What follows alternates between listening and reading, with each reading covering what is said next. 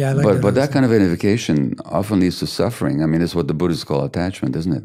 And let me give you an example. So you mentioned sports team. So in the you wouldn't know this, but in the 1950s, the Hungarian soccer team was the best in the world.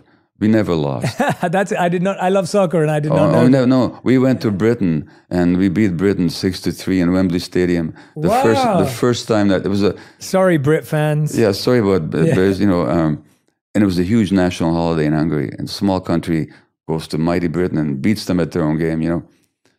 And the next year, the whole country was joyful, and it was still one of the great memories of my childhood. The next year, we're in the World Championships, and we're the heavy favorites because we haven't lost for years. And we meet the Germans in the final, and we lose 3-2. Yeah. National tragedy.